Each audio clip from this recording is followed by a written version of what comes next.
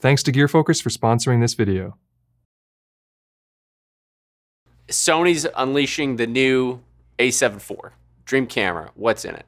For clarity, just in case anybody's listening to this, Josh isn't saying this. Neither one of us, we're not breaching an NDA. We don't know anything about an A7 IV. Yeah. We're just gonna try to extrapolate based on what's happening next. Like, in order for me to sort of make a positive review. Do you know what I mean? Because I reviewed all these other cameras. So if I were to be excited about the A7 IV and make a review where I said this is great, then this is what I want to see. So yeah, like you said, $2,000. I'm okay if they want to bump it up 5-10% because it's a new camera, but we need to target that price point that they hit previously with the A7 III.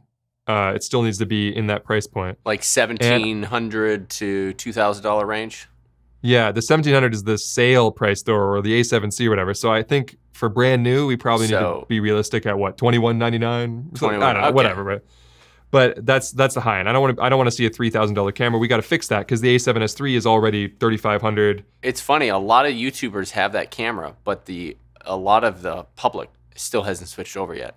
Yeah, you get comments all the time of like $3,500 is a lot. Right. It is a lot. It is. Dude, that's an expensive camera. And there's also that people that are held back about the 12 megapixels on the A7S III. So we need a 24 megapixel, because nobody complained about that with the A7 III. So we need that 24 megapixel 6K sensor. I'd like to see them do a refresh so that we can get the same rolling shutter performance and dynamic range and stuff that we saw on the A7S III and the A1, but get that on the new hybrid one. If you give us that, and then the new menu and the new codecs and everything, it doesn't need to be as much. So maybe you can't do 4K 120 with a 6K oversample. Fine, I totally accept that. But what I would love to see that I don't think a single camera is doing right now in all aspects at this price point would be up to 4K 60 from a 6K sensor oversampled, so you get that A7 III sharpness, full frame for like $2,000 with Sony's autofocus and lenses and all other stuff. There's options. The Panasonic has 4K 60 full frame, but it crops in to 1.5 times. And would you want 6K 30? If for some reason... I'm not a greedy man. Yeah, I'm not going to be greedy, because the Panasonics do that, right? You can do 6K or you can do 4K 60 or whatever. I feel like that might be their only answer to Blackmagic in the 6K realm, because Blackmagic 6K Pro is 25 and the 6K is 2,000. So a lot of people those have always existed, and I think people are happy and they buy them. So I think there's a Sony shopper. And the Sony shopper is somebody who probably likes to also take photos, wants those Sony lenses, and likes autofocus. And because Sony prioritizes autofocus so often. I agree. So there's a difference there between, I'm okay with manual focusing, then it's like, well, then Blackmagic has had you covered for 2 years, right? So we're talking an autofocus camera, which is why it's already different than Panasonic. We're talking Sony's autofocus, we're talking full frame. I want 10-bit, and we're not going back to 8-bit ever again. So give me 4K 10-bit, 4K 60 10-bit, and it seems like people want the flip out screen. In-body stabilization, no crop. Yeah, all the new stuff. The new IBIS has been much better on the A7S III than the previous ones. The new rolling shutter is so much better. The new dynamic range is better. The nit brightness on these screens are like, you're always complaining about that. They are just awful. It's like not even 500. I think it's like 350 or something. You know what I mean? It would be interesting, because you got to think in terms. Those screens are so small that they could have an ultra bright setting that would allow you to monitor, so you can monitor in like full nit brightness, like 1,000 nits or something like that, for a short period of time, like monitor brightness setting like they have now. But instead of going up to like 400 nit, it goes up to 1,000. You could. Do you ever use the sunny weather? Yeah. Sunny weather setting? Yeah, that's what I'm talking about. I think it takes it from 350 nit to 400 nit. I could be wrong. I'm not sure. Exactly. It boosted enough to be useful in many situations, but under direct sunlight, it's still... I would rather have 5 batteries in my pocket than have to lug around an external monitor just so I can shoot S-Log3 and make sure I'm exposing properly, And that brings me to my second point. I would like to see them import your own color grades. Why is that not like a 3D LUT? Yeah. 3D LUT slots. 33-point 3D LUT. Import those. It's not that hard to do. You can then monitor in camera what you're shooting. So if you're shooting S-Log3, you bought your favorite S-Log3 LUT from, from Who Is Matt Johnson or whatever, and you have it imported in there, and you're nailing exposure every time because you're previewing it with that exposure. For sure. how often do you shoot log and you're just shooting log and you're like, you can tell the difference between a third of a stop. Like, oh, that's a third too bright. I can't. But when I'm previewing with a LUT and it's got like 1500 nits and it's telling me exactly. It makes a difference. Yeah. Oh my God, it's like, it's dialed in.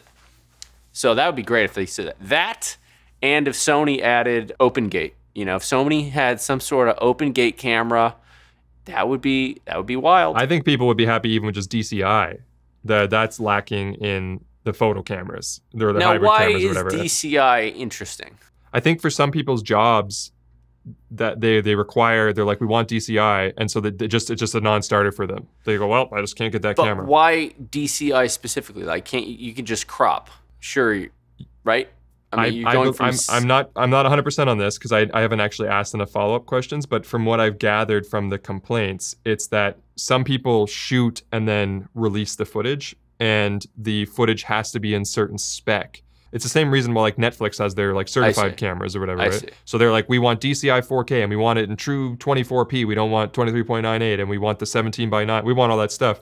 So if you're just somebody who wants that job and you're looking for a camera, you buy the camera that does that. So I mean, maybe it's not a huge, obviously the A7 III sold what's like the best selling full frame camera. So obviously it's not going to break Sony, but if they want to not be a non-starter for some customers, if it's not a huge problem to put in DCI options.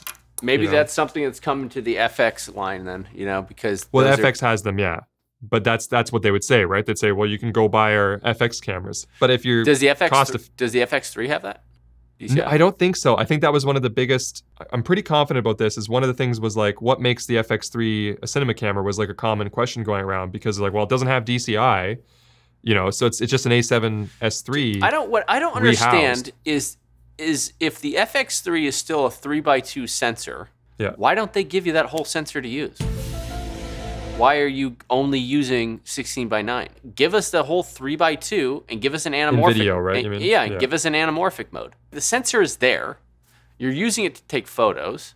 So just tell the processor to give us this other mode. I'm sure like the frame rates aren't going to work exactly the same way because you're processing more data. You know, you could give us an anamorphic mode very easily and give us more resolution. I don't know. A lot of things are leaning anamorphic. You know what I mean? Now that lens prices and anamorphics are coming down, there's more information on how to make your own anamorphic lenses. Like you can get some really, really interesting looks for like, you know, maybe $1,000 or $1,500. I'm talking about like these custom modded anamorphic scopes that are like 1.5 stretch. You can basically add a taking lens and, you know, one of these Avius I think that there's Sony's obviously always trying to walk that rope of like, this is a photo camera and a video camera. And some of those features are far into the video side of things, like anamorphic and stuff like that. So I feel like maybe they're just like, that's not hybrid, you know, that's video. And we'll make a video camera for that. Although I don't think that anamorphic is really emphasized in most Sony products. You know what? I'm just going to switch to Panasonic. That's it. That's the answer. Panasonic's got open gate. It's fine with me. They do, yeah. If you want to shoot anamorphic on like a body like that. I've never shot on a Panasonic. I think somebody handed me a GH4 once, and I was like, oh, I was like looking at the menu. I was like, oh my god, how am I gonna? Which, like, if I didn't say already, the new menu has to be in the A7 IV. Like that's Oh, you can't go backwards, dude. Yeah, you can't go backwards. My favorite thing that they implemented is probably the save load setting. Like, agreed. Yeah, I use it every time you firmware update because it wipes your camera sometimes. I just save it to a card, update. Well, you know what's great is I actually gave away all my settings for free. I just have them on my website, so you can download them. Digital product. Well, yeah, it's also something like you can just like if you lost any step of the way on my tutorial, you could just download it, plug it in, and then you can go in there and physically see what I changed. You know, and it makes it backupable for you. Yeah, yourself. Exactly. If you had to RMA a camera, you could just upload your settings to the cloud when you get the new camera. The only thing it doesn't work with is if it's what version you're on. If you update it past it won't work. Did you ever use your A7 III much for photos, or was it pretty much video all the way? Dude, now I don't even. So first of all, I've never really been much of a photographer. My brain does not think in terms of taking photos.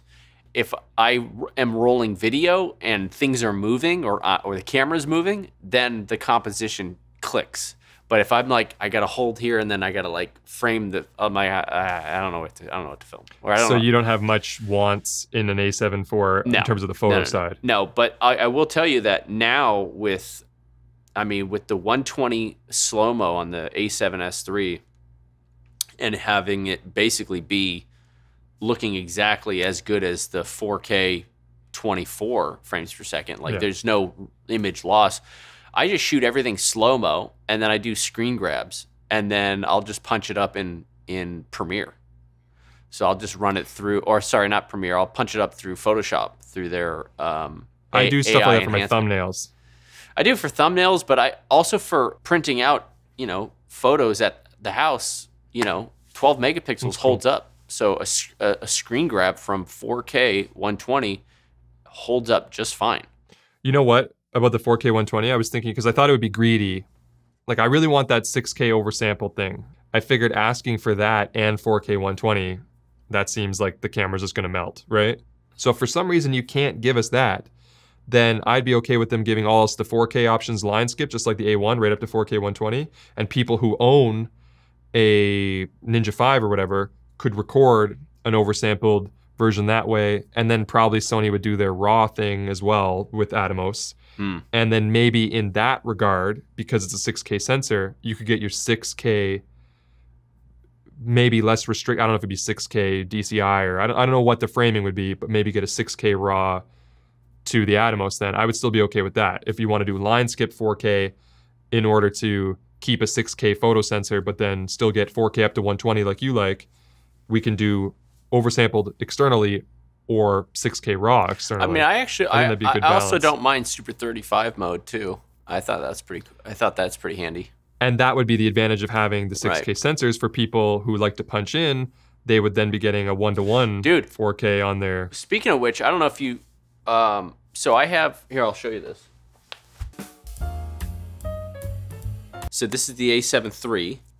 And I hooked it up to a micro. Is that the Vazen? Yeah, this is the micro, but this is a micro 4/3 mount. So this is the lens I did Anamorphia with, right?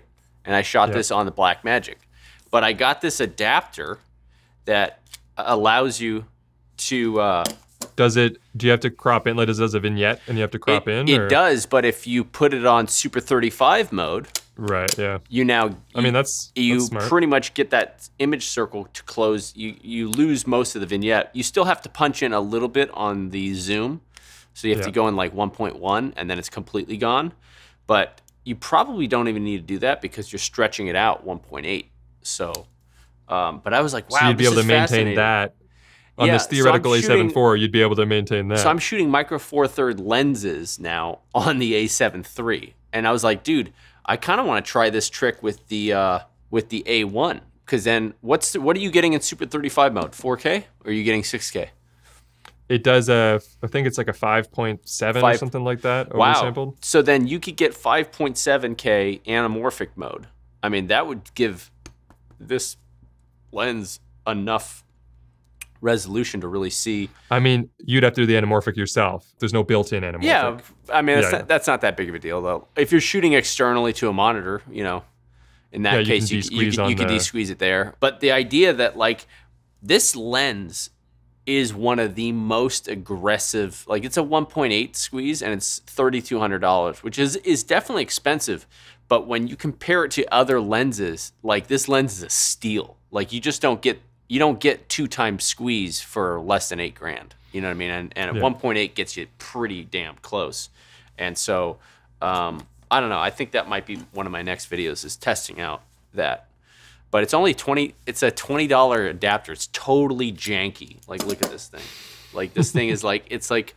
But did you get it on Amazon or something? Yeah, I got it on Amazon. It's not Prime, so it's like, they shipped it themselves. You know what I mean? Yeah. Oh, you gotta get another one. This little tiny thing, is holding up this big giant lens. Like, I don't know. I don't trust it. I mean, I do kind of trust it though. Like, I'll shoot it. I'll put it on a gimbal. While Josh tries to reassemble his lens, I need to raise some money to pay for all the editing work we commissioned for this series. So big thanks to Gear Focus for sponsoring this video and helping us do that. While it's fun to speculate on some theoretical A7 IV, the truth is the Sony a7 III, as well as a host of other last generation cameras from other brands, are still extremely capable for most people's content creation needs.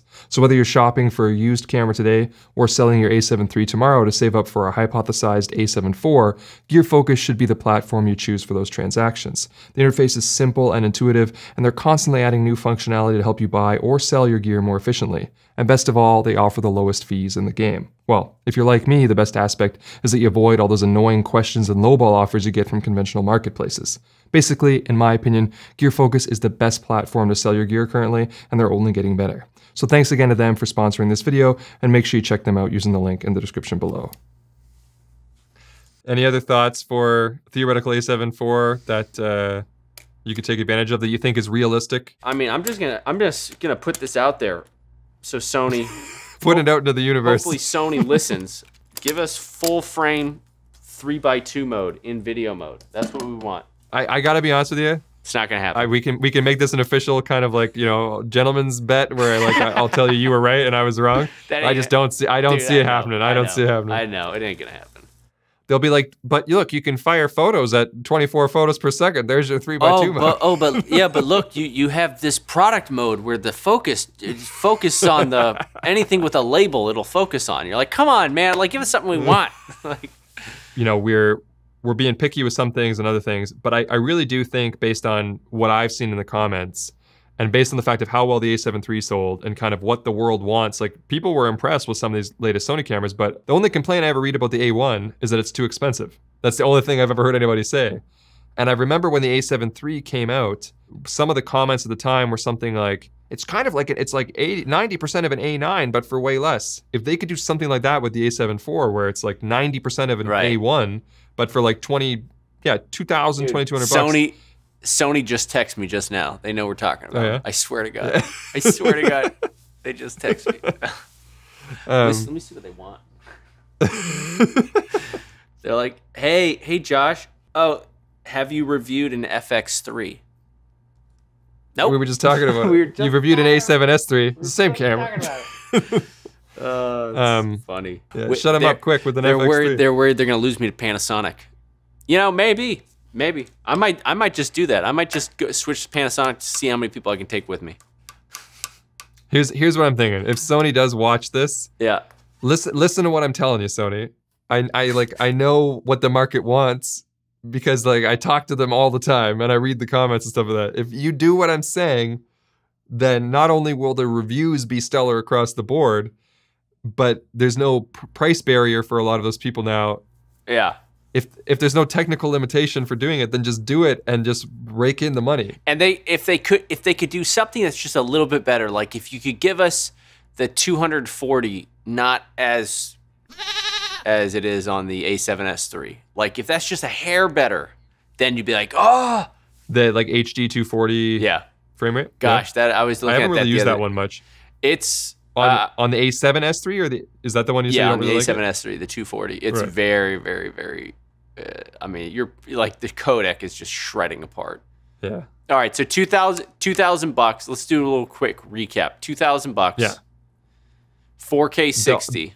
The new frame system that we've been seeing the last couple cameras, like you said, you can't go backwards. So we want the menus, we want the 10-bit, we want the codecs, we want everything you've established. And we want the flip screen. Yeah, because when I talked about the A1, that was the only other complaint is some people were like, I would got it if it had a flip screen. So the people want the flip screen. So give them the flip screen. And then as far as the S-Cinetone thing, you can't not put it in now because we've already seen that you can stick it in everything. And so if it's got the new menus, put S-Cinetone in there. I don't really care about S-Cinetone that much, but I know people like it. So just put it in there so that nobody can say, there's no S-Cinetone. S-Cinetone so much. Yeah, so put it in there. Just put it in there so that there's no complaints. And then every YouTuber will be like, I don't know, I looked at it, there's nothing wrong with it. So, and it's only $2,000, buy it. And then that's the video. The video's 45 seconds long. Yeah. It's everything you wanted. Take care. There you go. Yeah. Next time on Josh's channel. Are YouTubers filmmakers? Filmmaking is, probably used a bit too liberally on YouTube. We are not gold miners. We're the guys selling the shovels.